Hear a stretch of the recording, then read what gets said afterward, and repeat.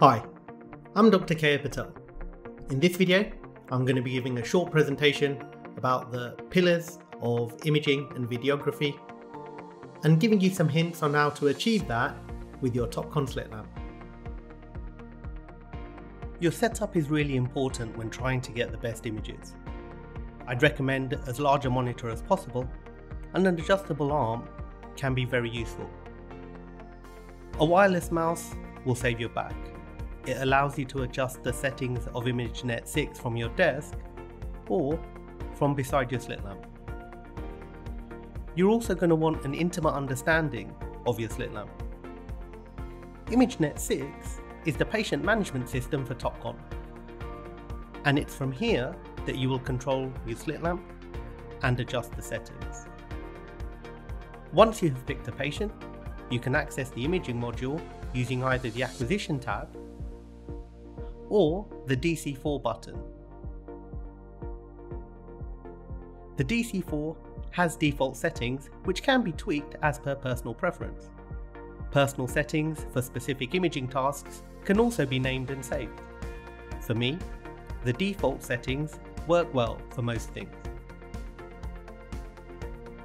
In the most basic terms, photography and videography is about light and focus. To achieve focus, you need to set up your oculars. This can be done with or without your spectacles, and you want to do it each eye individually. Firstly, rotate the eyepiece clockwise to achieve maximum plus, which should be very blurry, and then rotate anti-clockwise until the object is first in focus. This should mean that you are minimally accommodating, and this is best achieved with the focusing rod, if you can find it. This is also a great way to check that the viewing and illumination systems are coupled about a fixed focusing point. You can use patient eyelids or lashes, but it's quicker to make sure you are ready to go at the beginning of the day. Here is an example of front surface drying on a scleral lens. And this is fogging in the reservoir. That's only a difference of 300 microns. And if you are not correctly focused, you will struggle to pick up the subtle details.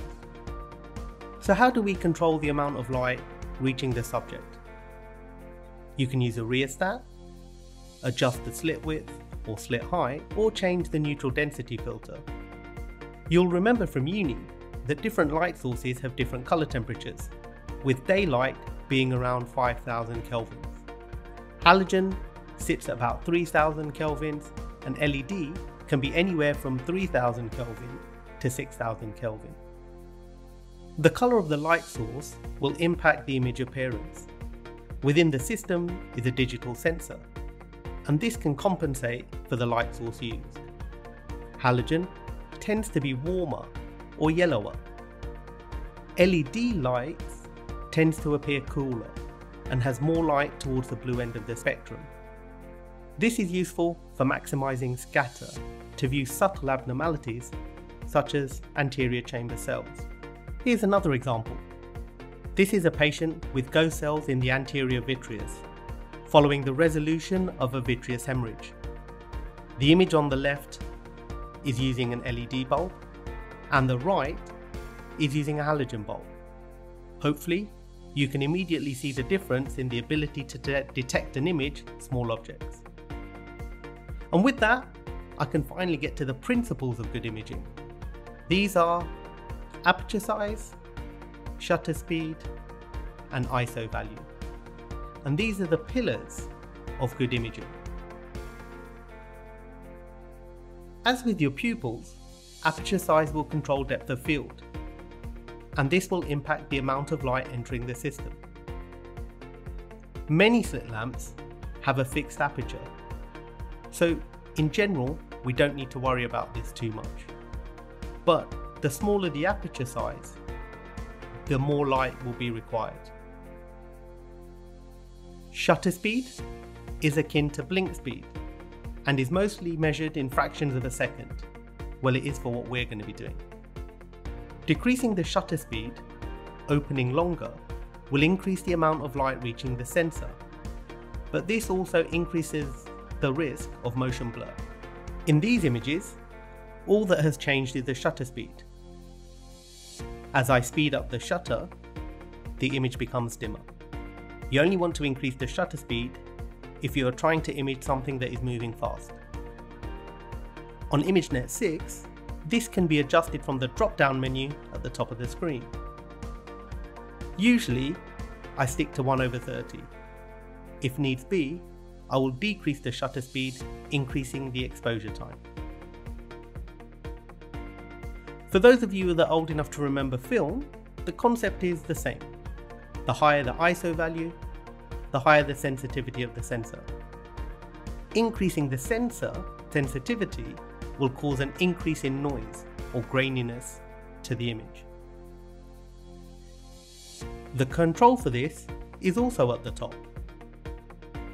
Where possible, I keep the ISO as low as I can to give a clearer and sharper image. This is a video to demonstrate the impact of changing the ISO value on what can be imaged and the quality of the image. As the ISO goes up, so does the sensitivity, and you can start to see the cells in the anterior chamber. But the image becomes grainier. You use the same principles for taking images as you do for recording video. This is an example of fluorescein images. Increasing the ISO gives a brighter image, but it is less sharp.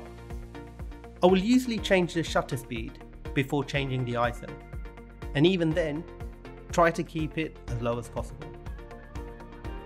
Now you know the basics. What adjustments can you make to enhance your imaging? Firstly, the diffuser.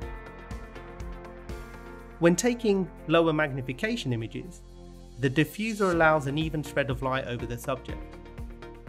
This is an example of an eye with no diffuser, and this is it with the diffuser in place. Note that the object is less washed out with bright reflections, and you are seeing a more accurate representation of the eye. Secondly, changing magnification. You're going to need to remember that increasing the magnification will need increased illumination. Thirdly, use the excitation and barrier filters to enhance detection and improve imaging. The three main ones we use are sodium fluorescein. This should be viewed with a cobalt blue filter and Rattan 12 barrier. Topcon have a special cobalt filter that is a bit turquoisey and a special barrier filter. They are designed to work specifically with the wavelength of the light source. Lissamine green is viewed with white light, and you can use a Rattan 92 externally to enhance this. Blood is best viewed with a red-free filter. Filters will need increased light. This is cobalt blue without a Rattan 12. The addition of a Rattan filter significantly enhances the areas of staining and pooling. This patient had lost a contact lens and went fishing for it. The image on the left is using the Topcon blue exciter filter and barrier.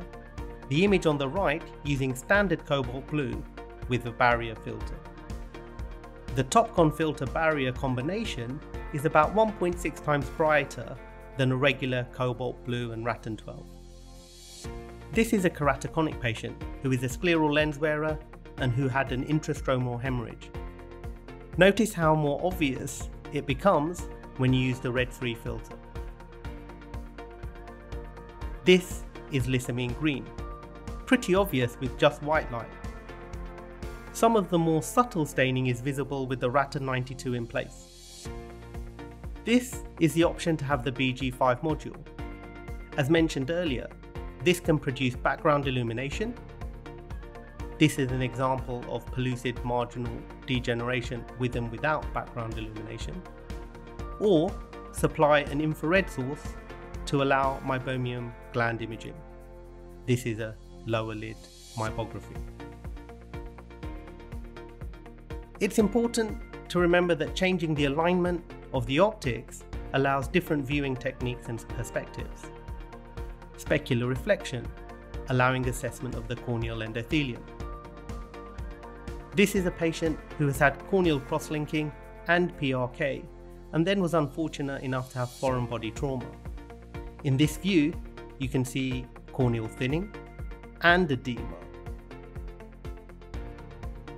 Uncoupling the illumination system from the viewing system will allow you to offset the light position from the focus point. Very useful for retroillumination and sclerotic scatter. In summary, you want to keep the room as dark as possible. Advise the patient that it may be bright. When focusing, it's easier to pull backwards. Take multiple images. The joys of digital media mean it's easy to delete anything that's not worked. In the beginning, keep a diary of what works. Higher ISO, with or without a diffuser for sodium fluorescein imaging. And use the images for patient education, colleague education, and practice promotion. In reality, you need to get to know your equipment, and good images will come with combination of settings and practice. Thank you.